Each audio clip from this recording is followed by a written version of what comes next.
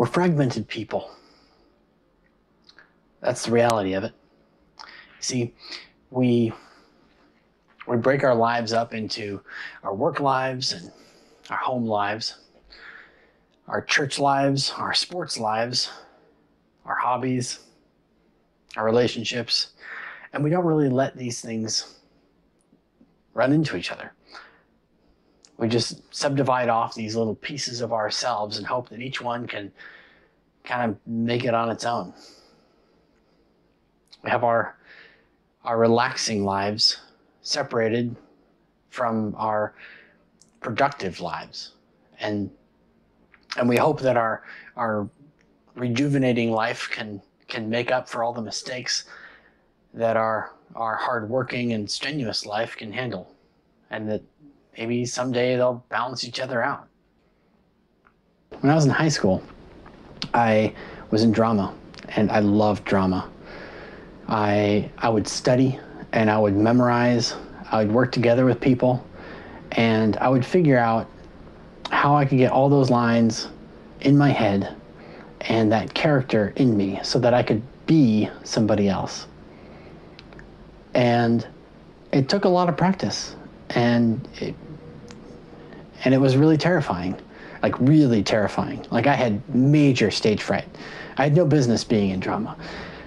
But what I figured out is after all of that practice and all of that rehearsing and all of it, just months and months, I'd be able to stand backstage, just a ball of nerves, and then cross that threshold. And when I crossed that threshold, something really awesome would happen every time. If I was rehearsed, I'd step across that threshold and I would become someone else. All of that worry, all that fear, all that anxiety would just melt away. And I could just breathe out this other person. And it was really cool because it was a massive adrenaline rush. And I used that to hide my own insecurities.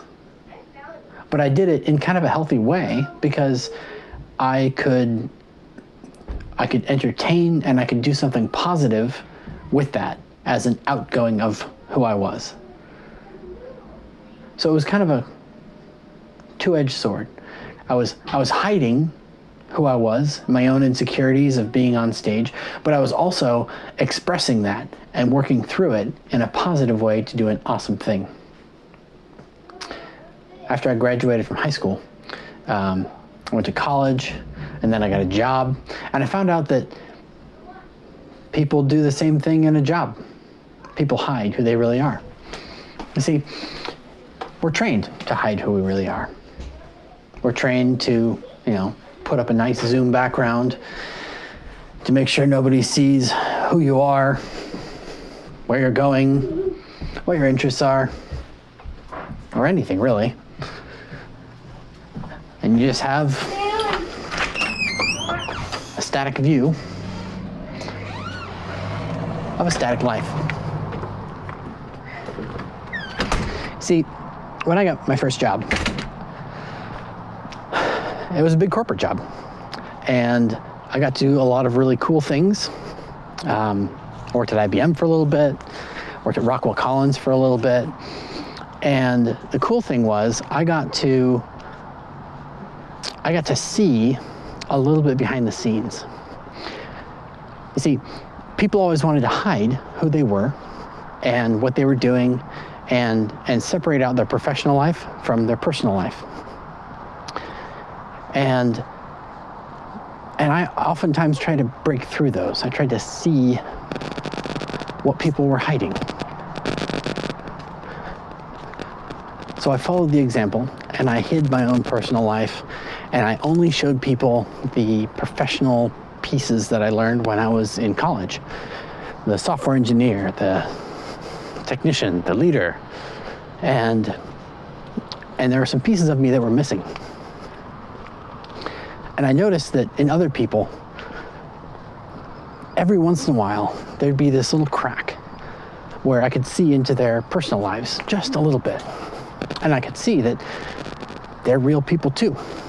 They had real lives, they had real interests, real passions, and every once in a while, I'd catch a little glimpse. And so I was actually drawn to that, and as a result, I ended up in management. I became a team lead, and I got to see a little bit more, because team leads get to see a little bit more of some of that rough human stuff. That stuff that everybody's always hiding from the rest of the team. That stuff that we're now seeing a little bit. You see, whether or not you see it in a corporate office, people have health scares. People have sick parents. People feel like they're in a dead-end job, or they feel like they're stuck doing something they're not passionate about. And I had the privilege of seeing some of that. And it really made me curious. Can I be all of me at work? Is that even possible? And so I set out on this journey to figure out, can I be my whole self at work? Is that better? Is that actually helpful, desirable? I don't know.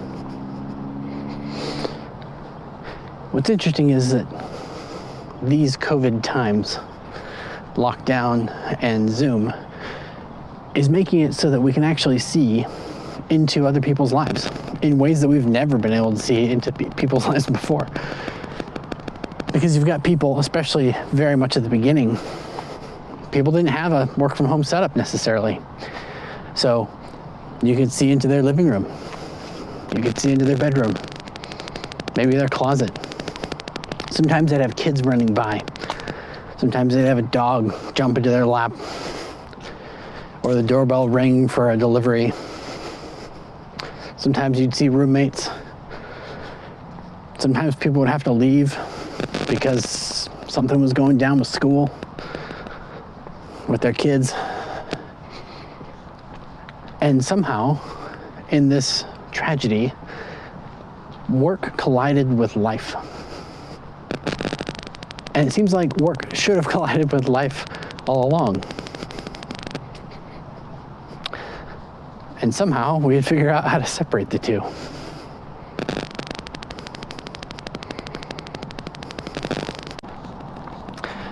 COVID has provided an interesting opportunity.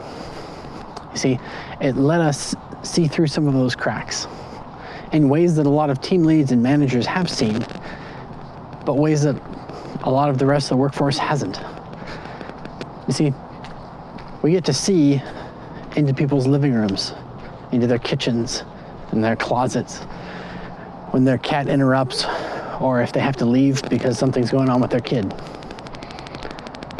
We're getting a glimpse into these cracks that are showing us that people aren't one-dimensional drones. They don't just come to work and fix the code, or fill out the report, or who knows what they do over there sitting in their cubicle. They're human beings. They have a life, they have passions, they have desires, they have weaknesses, they have frustrations, short tempers, they have dinner time. They've got life. And we have spent far too long pretending like everybody around us is just a one-dimensional drone. And that's not okay. And so you ask, how do you bring your whole self to work? Should you? I would argue it actually is helpful, and you can actually be more productive, more helpful, more engaging with your coworkers. How do we do that if on the inside we really are just sniveling heaps of emotions, insecure, and feeling like we don't have anything to bring to the table? That's how I feel a lot of the time. In fact, that's how I felt a lot of the time leading up to last year's DEF CON. Because last year, I decided that I was going to do something completely different. I was going to bring my whole self and talk about workplace happiness and what truly underneath it all makes it possible to have happiness no matter where you're working. And it was really hard for me because an integral part of that was my faith. And I was taught growing up, and I was taught in every job I've ever had, that faith has no place in the workplace. That the things you never talk about are religion and politics. Well, it turns out that those are things that are close to people's hearts. Those are things that people have very strong opinions on, not for short conversations, not for little snippets and sound bites, but for actual hard conversation. And so bringing that last year really opened up my perspective to how it could actually be useful, how I can actually use everything that I am and bring it to work. And maybe, just maybe, I'd be better for it.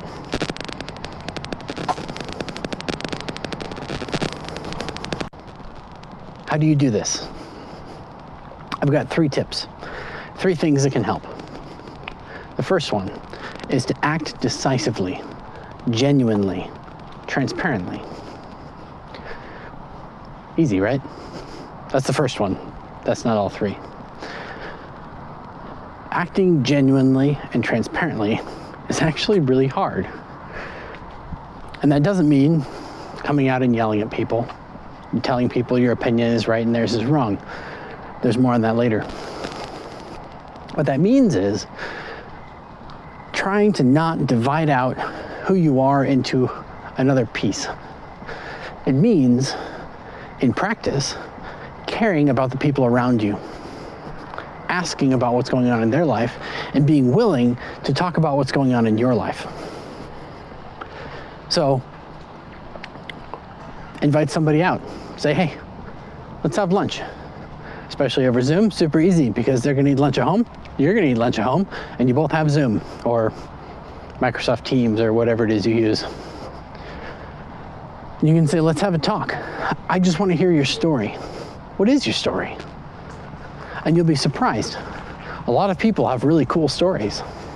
Where they grew up, how they grew up, hobbies they tried, things that got them into the field that they're in, things they're passionate about on the side.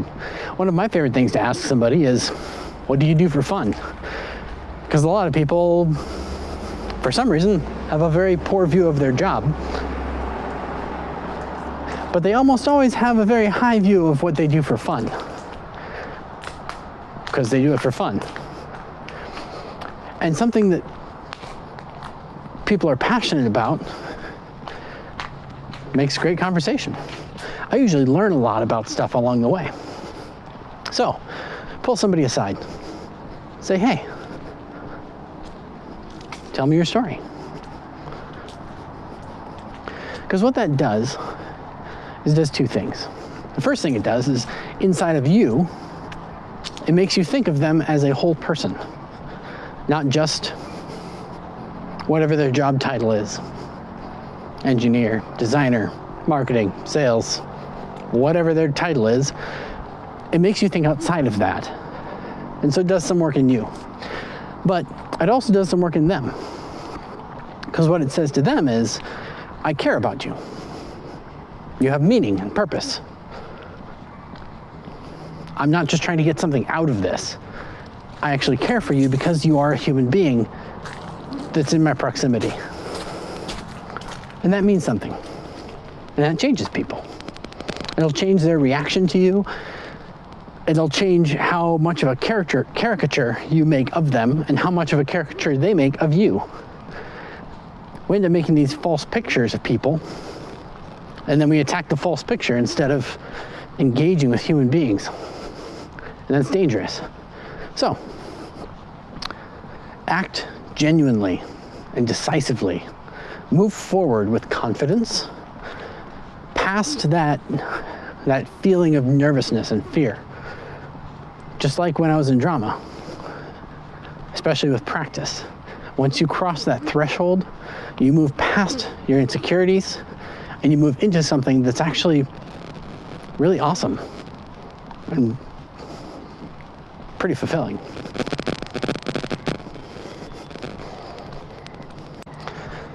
The second thing is to love goodness, kindness, and compassion. And to love it means that you really want it for yourself and for others. That's hard. That's hard sometimes. I definitely meet people where I'm like, I don't really want goodness and kindness for this person. Which means I need to check myself, because we're all in this together. We're all going through struggles. We all have insecurities. We're all human. And we need each other to get through all of this.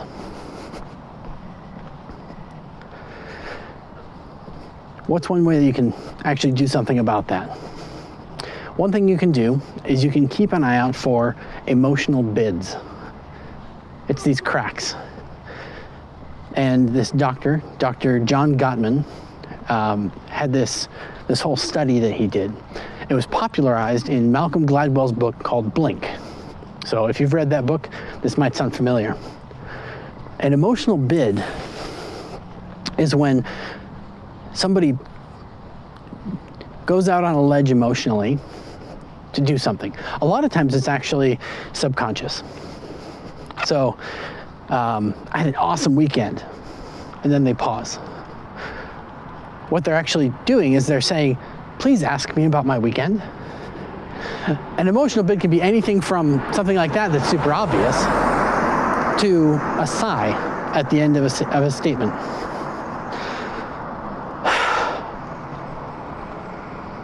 Because they're asking, they're begging.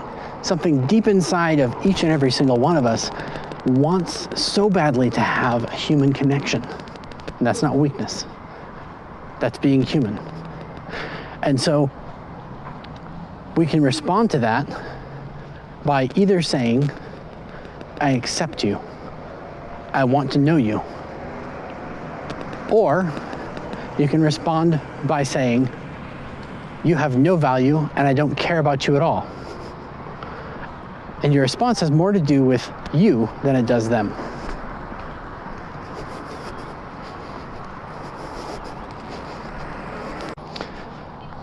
The third thing that you can do is you can walk in humility. And this one is also hard. These are all hard. Because none of us have actually figured this out, this human thing. All the people that say they figured it out harbor a lot of anxiety inside and are trying to figure life out too. Usually they're trying to sell a book so they can feel validated that they have it figured out. The most joyful people are the people who acknowledge that they don't have it figured out, and they come into life with a humble attitude. So walking in humility, recognizing that you don't have all the answers, that you don't have everything figured out, and that you're willing to give somebody else that kind of grace and leeway as well. So how do you do that? One way that I found effective is to go on long walks. Some people do meditation. Some people do, I don't know, fishing or skiing or things that take you away to something else that's bigger and grander than you. Stargazing is a great one. Me, I like walks. But it's not just any kind of walk. It's the kind of walk where I'm silent and I look at the things around me and I turn that into gratitude for things that I see around me that I didn't work for, that I don't deserve, or that other people have worked just as hard for or more and they didn't get it, which means that I could have worked as hard for or harder and still not received it.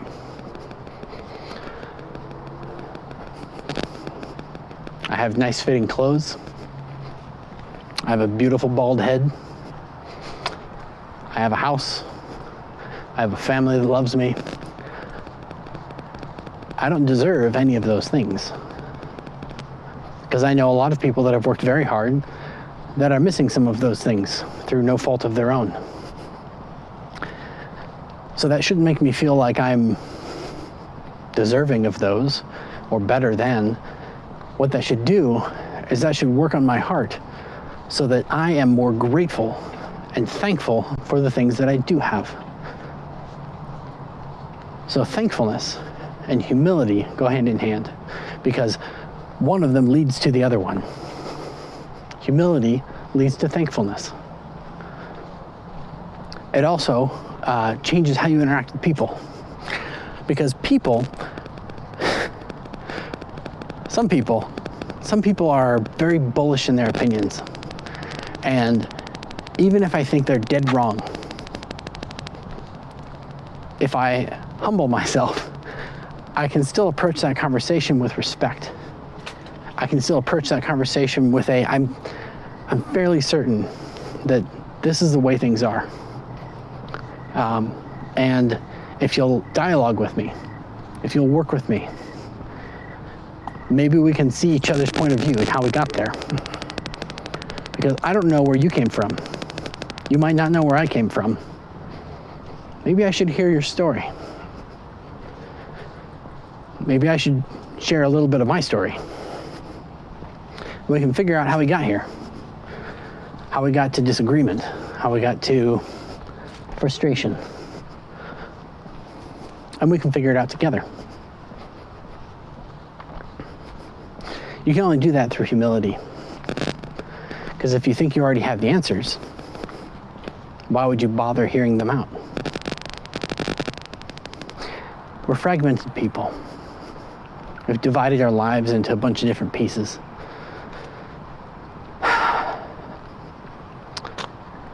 And we're in a place right now where the cracks are starting to show. And this isn't a new problem. This isn't a problem for the modern era. This is a very, very old problem. In fact, in the 8th century BC, there was a man by the name of Micah of Moresheth. It's a fun place. And he had some things to say about this. He said, "You have an image to keep up. You have passions to strive after, missions to devote your life to, money to be distracted by.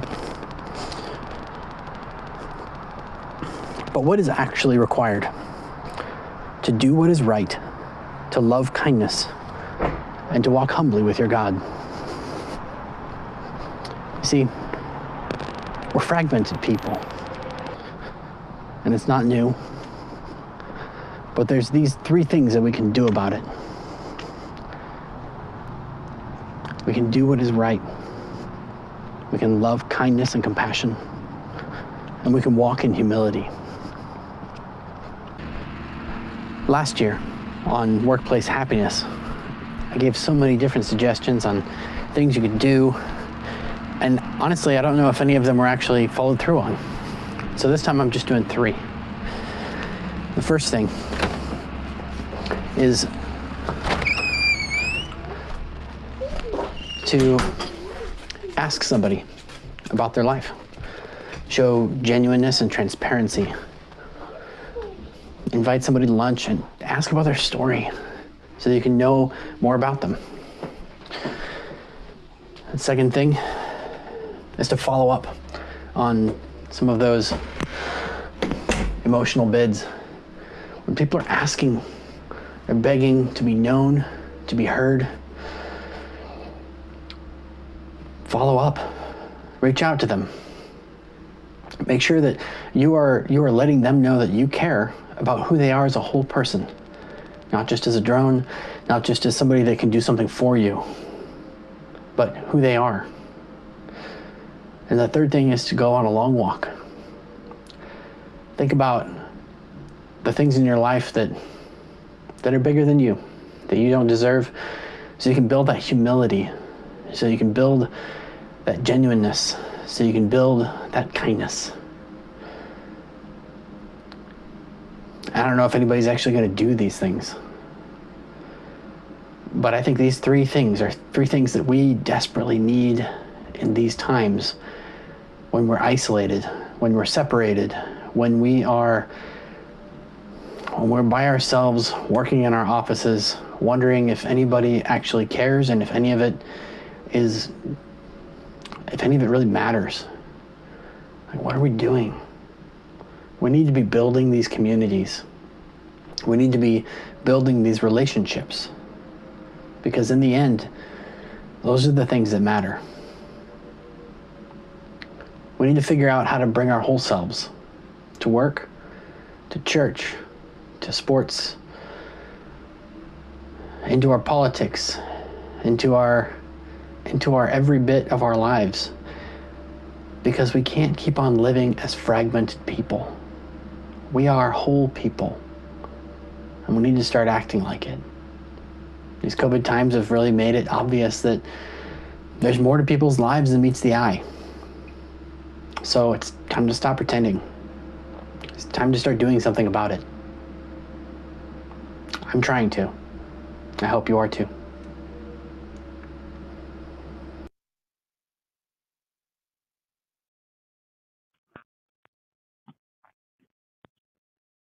I think we're open for questions. That's correct. Thank you, Robert, for that wonderful presentation. We have quite a number of minutes available for questions directly to Robert. Feel free to use the Q&A module in Zoom to submit those questions directly to us and get you some answers.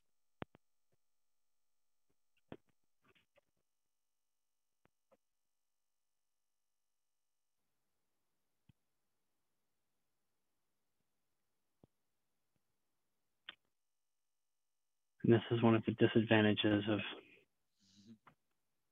not having a big room with people in them. Right.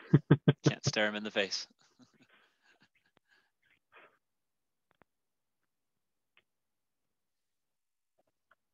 We do have a question from Wendy.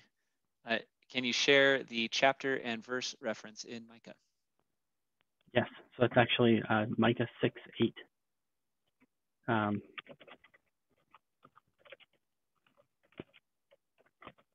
With basically the entire book as context.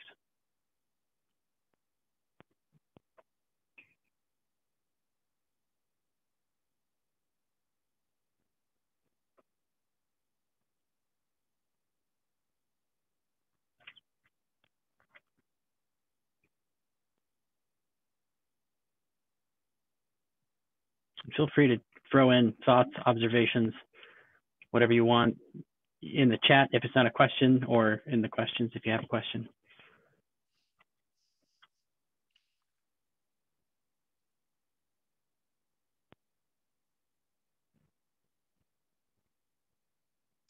Here we go. What made you decide on this particular topic? What experience or musings led you to want to talk about it?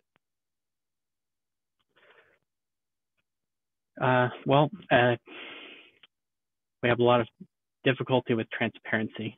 It kind of started off with how being able to see into people's kitchens really was a big piece of it for me. Going into Zoom meetings and seeing, like, some people had it set up like in their master bedroom, or, you kind of, I don't know, especially in those bigger meetings where, like, I didn't necessarily have to have my video on, but people kind of felt like they should.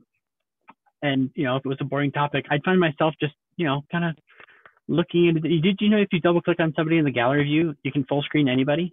You can just pin them. And then you can just kind of be like, wow, you can kind of look at their bookshelf behind them, or you can, it sounds kind of creepy, but it helped me empathize more with my coworkers.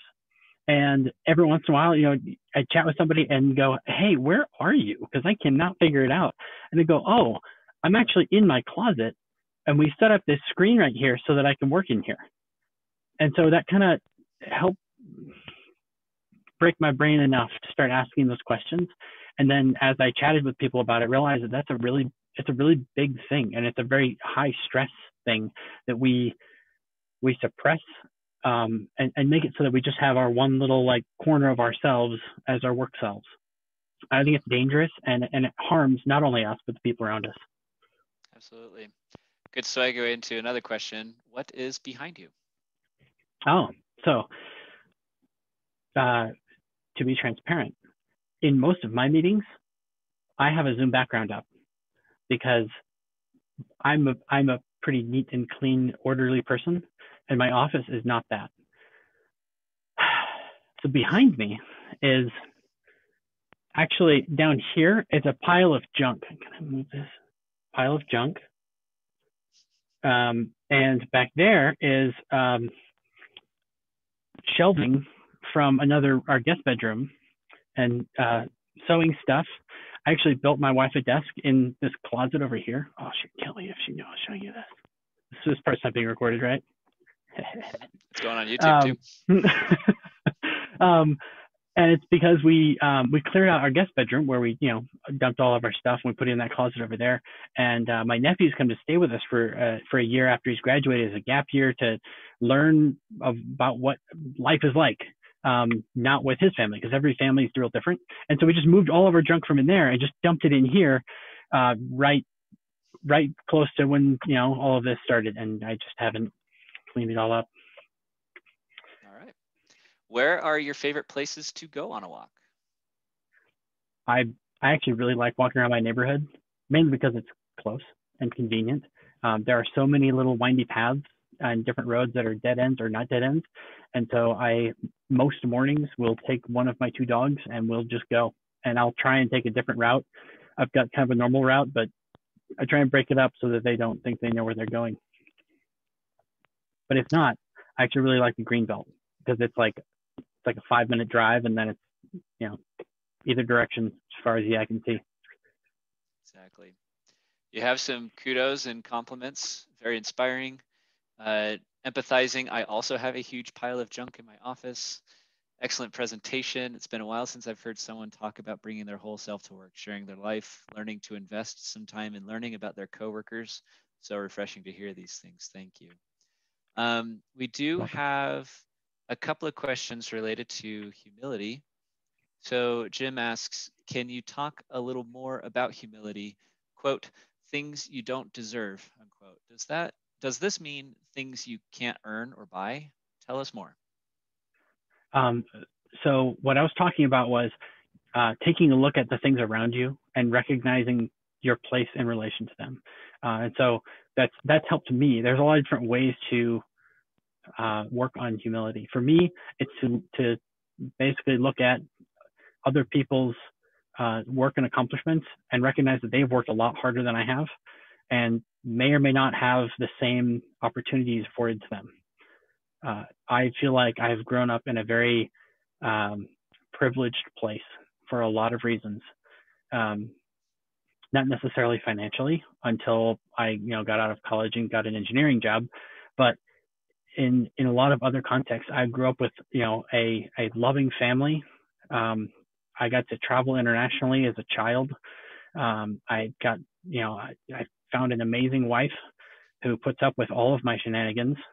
And so what that does is it's those things that you can't earn, which are not necessarily things, they're not necessarily monetary things, but it puts it in perspective. And there are things like that, like stargazing or going hiking in the mountains and just looking at things that are bigger and broader than you that put you in your place to go, I am not that amazing.